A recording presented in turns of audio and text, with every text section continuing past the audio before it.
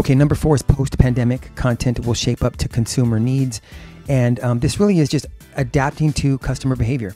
And there's some analysis here on the type of brand mentions and both video and image content type were really driving most of the engagement across the platform.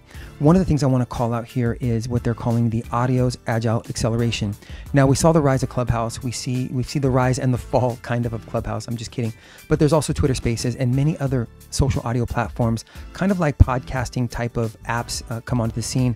And, again, it's reaching an audience where in their preferred platform. Some people can be on a conference calls or checking email and participating, well, maybe not conference calls, but working and listening to audio conversations that are live, talking about the topics that are most important to them. Talkwalker calls out a couple different content here, about authority, mental health, music, etc., where people are just gravitating towards these communities that are important to them, that are topically relevant to what they're interested in. And so if those conversations are happening within some type of social audio app, then so be it, right? Brands need to not just participate, but also leverage analytics to better understand what those topics are in an effort to, create content that is a lot more relevant to what your consumer needs are and what they are.